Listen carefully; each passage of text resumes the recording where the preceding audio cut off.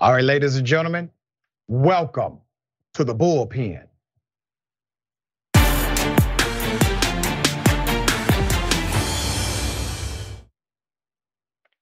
Let's put it up. In the Bullpen today, this is an update to a story. Tatiana Alfano, if you remember, filed criminal charges. The enhancements made it a felony assault on a minor. The Round Rock ISD police held onto the completed investigation file without turning it over to the DA for 6 months. When it finally went before a grand jury, it came back no warrant. The grand jury sided with Thomas that his actions were justified on the premise it was self-defense, talking about the teacher that attacked. Because the two female teachers stated that Quintin, the kid, had attacked them, despite that the video showed the statement was a lie. Both female teachers remained at the school, yet Jacob Thomas, his teaching credentials remain intact. He voluntarily resigned at the end of the school year and could be teaching or working with children anywhere. At the end of the day, he was found guilty of child abuse by 2 separate governmental agencies, but was not fired. He was not charged. No repercussions were levied against him for the trauma he caused. Tatiana's son, Quintin. Quintin and Tatiana took to the Capitol with disability rights. Let's put the picture up of disability rights of Texas to pursue legislation that makes schools safer for children. They haven't gotten an apology from the district, nothing. They have not seen any changes. They never received a dime in any compensation. There has not been any justice for Q. We have Q and his mom, Tatiana, both on the show today. Thank you both for joining us on Indisputable. How are you? We're good. Thank you. Thank you for being here. I'm very sorry this happened. What I would like to do is get an overview of the experience, what happened in your own words, and we will dissect what should have happened afterwards but did not. And Tatiana, I'll start with you. Yeah, so after you aired our story, Texas Department of Family Protection Services came back with no new information and changed the ruling of their abuse finding to substantiated abuse. So they did find reason to believe that there was abuse based on no new evidence. So I'm not sure why they randomly just changed it. I'm assuming it's because of the media coverage of the case. And and with that letter, nothing happened. We have a principal who was found guilty of child abuse. TEA came back and found that his actions were very abusive as well. And as far as I know, TEA never took his credentials. So he's still free to teach, even despite everything. It's unbelievable. Q, are you able to give us some contextualization, some experiential background as to what you went through and how it transpired? Like during the incident or? Yes, during the incident in particular. Right, so when I was walking from the classroom because something about a computer, I don't exactly remember that much anymore. So I got a little angry, and they escorted me out the room. The entire time, my hands were in my pockets. To Miss Manzi and Miss York, both of them escorted me by my arms to the cool down room. And then from the cool down room to the hallway, what's it called? Again, I don't really remember all that much, but they had brought me into the cool down room. And then from the cool down room, I stayed in there for about 25 minutes, I think. And I had my hands in my pockets still during the whole thing. So the 2 female staff walked out, and then another male staff, Mr. Thomas, came in and I was following them out since I was already calm and everything. And he had taken me by my left shoulder and thrown me into the wall. Wow. Ms. Alfano, when you first received the news about this, it was presented to you in an entirely different way than it actually happened. It was exposed later, the truth, that your son did absolutely nothing to provoke an attack, as was suggested, as was stated. He was completely innocent. So tell us about your experience after you get this information. It goes from crazy to crazier. Okay. So I got a phone call. I guess they were still in the middle of the crisis, and they gave me a rundown of what was happening and asked me to come pick him up from school. They didn't feel safe to put him on the school bus. I was trying to get coverage for my classroom so that I could leave to come pick him up from his school. And then they called me back at about 10 minutes later and said, well, he's calmed down and we feel like he's safe enough to put him on the bus. Don't worry about it. We'll send him home. And on the phone, they didn't say anything to me about any head injuries or anything. It was when I got the email later that evening and I was going over the email with Quintin, that it said that he fell and hit his head on a wall. And Quintin was like, no, Mom, that is not what happened. They threw me into a wall. I was, being an educator myself, I find that very hard to believe. Like, why would they, there's cameras everywhere. Nobody's gonna pick up a kid at school and throw them, right? Like we don't throw children. But I have to do my due diligence as a parent. If my son is making an accusation, it's my job to check. So I requested the video footage, and it took about almost 2 weeks for me to see the footage. When they showed it to me, I was blown away. I was like, Jackie Hartle is the special education director. She was the one who wrote the original email and the one who I talked with subsequently. And it was Hartle and another lady via an internet conversation that I was able to watch the video, and both of the teachers looked like they were going to cry, or the admins looked like they were going to cry when they were watching me watch this video. Like, you cannot watch the video and not, it will, your heart will fall out. Like, it's ridiculous. But I didn't have anything to say. There was nothing I could say there was nothing that I could say. So I just was like, I'm going to end the call and I will follow up via email. I got myself an attorney,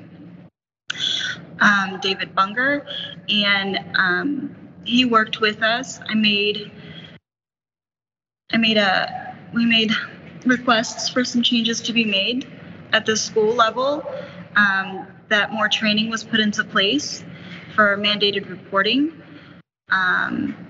for restraints, for proper use of restraints, and that when a child is in crisis, that they can be checked up on by a neutral third party.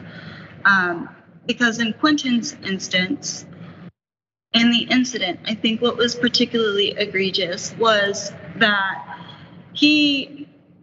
after the incident, he had to sit in the office and talk about the crisis with Jacob Thomas. And Quintin was made to apologize to Jacob Thomas in the office directly after the crisis. And so when Quintin was trying to make the outcry of abuse, even in the video, you can hear him saying, "You threw me into an effing wall. You threw me into a wall." And those two teachers, the two female teachers, heard him making that outcry, but they didn't report it. And then he went into the office where the principal basically gaslit him and said, "Hey, that didn't happen. You're lying. That's not what happened," and made Quintin apologize. So let me go to Quintin, and thank you for that context. Q, you know you did not do anything wrong, but at this point, there's an emerging narrative of allegedly responsible adults all saying that you did, including the authority, the principal. And you're in this position where you're basically being told you have to apologize because you did something wrong. What were you feeling at that time, Q? I really don't remember much after I hit the wall. Wow. Okay. Was there anything that transpired before the attack we see on video that would indicate some kind of bias or aggression specifically toward you? Did anything like that happen to where you would say, if anybody was going to do that, it would have been that person and that person? Yeah, he'd always had kind of a grudge against me since I had been transferred to that school. Like since I started, he'd always had that kind of grudge. And everyone knows him to be kind of hot-headed, aggressive. Not a lot of the students there liked him, wanted to be near him. He was just not a person to be around. Ms. Alfano, let me pose this next question to you. When you watch that video, obviously it's an emotional thing. I'm a parent. I can't imagine watching a video like that of my child. You being in education, you understand the mandates that are involved. There's a mandate to report child abuse in the state of Texas. It's there. Yes. You can only have an effective mandate if you have an effective enforcement of the mandate. So tell us, where did the breakdown happen? Why don't we see a massive enforcement of the mandate as it relates to child abuse that was witnessed and generally known at the institution? Well, I think we've got a whole host of problems at Round Rock. It appears, because we've got what appears to be a culture of abuse and cover up from the top down, Dr. Azai's included, and within the school districts over here, each school district has their own police. So it's not Round Rock Police Department that handled Quintin's case. It was Round Rock Independent School District Police. Quintin's case. So these police officers are they have offices in the schools.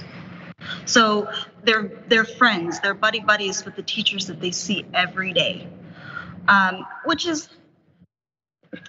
good in a lot of ways. There's obviously a lot of pros to that. If you're going to have good relations with police and students, having them there in the school, frequently being seen, that's good. But it's like the fox guarding the hen house. And it's incestuous. You can't have you can't expect them to be completely neutral when investigating this and handing it over. Yeah. I mean, and what you say makes perfect sense. It seems to be a very ironic scenario, especially when the police who work for the school system should be investigating not only teachers, but possibly the principal of an institution. That's rarely going to actually happen. As it stands now, who's been held accountable? Children. Say that one more time. They're usually investigating the children, usually from the children, not the teachers. So right. Who's been held accountable? At what levels have people been held? Nobody's been held accountable. There is some notation on the record as far as what people have concluded that have looked at this, right? But no actual disciplinary dynamic for anybody. None, absolutely none. So he can't be charged, double jeopardy. He can't be charged, and yes, he was found guilty of child abuse, but it's not up to Texas Department of Family Protective Services to levy any type of punishments against him. So what happens after that? Somebody's found guilty of child abuse? Apparently nothing. Wow. Yeah, so TEA decided that he was found to be abusive as well, but they did not take his teaching credentials. So he doesn't have any type of, if you do a background check, he's not gonna pull up anything on his background, and he still has his teaching credentials. So he could be anywhere working with children anywhere. You know, this is why media is important. As I say often, what the court of law cannot do, the court of public opinion can. We are glad that you have the opportunity to tell your story. Q, very, very thankful. As I said before the interview, I appreciate your leadership. It takes courage to be able to authentically speak your own experience and your own truth.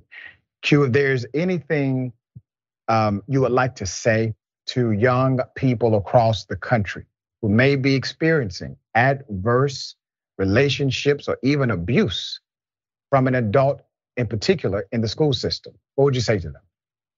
I think it's always important to reach out to the right people, see exactly what you can do or what you can have handled. I think it's important that you always have someone that you can trust, tell, someone that you can rely upon. Something like if something goes wrong, there's always a backup. I think that's important.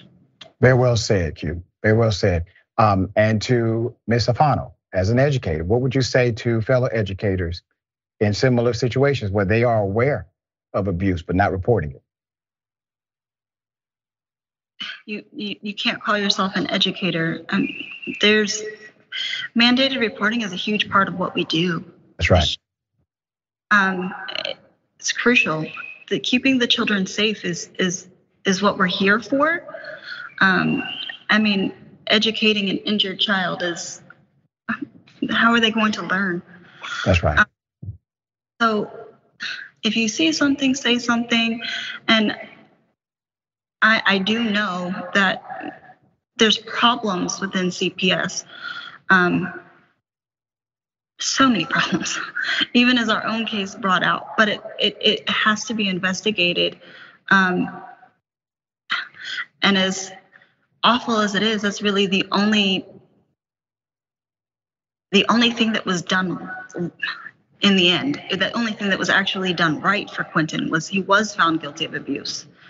And that was done by, so, I mean, if it wasn't for that, I don't have anything else. Yeah. All right, well, we're going to continue to stay on top of this. There may be a response after this interview. And if so, our team will reach back out to you to see your satisfaction or lack thereof with whatever response may come. We appreciate you both. Thank you for being on Indisputable. Thank you. Thank you.